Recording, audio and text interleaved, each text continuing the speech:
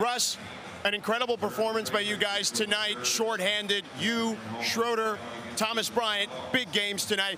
You were very vocal in those huddles. What was the message tonight to your teammates? Compete. You know, when our guys are down, we got a bunch of feisty young guys ready to compete, and tonight we competed our ass off, and big win for us. Excuse my language, sorry. It's okay, it's okay. 4 of the last 5 for you guys. Obviously the West is tough, but it's close and bunched together.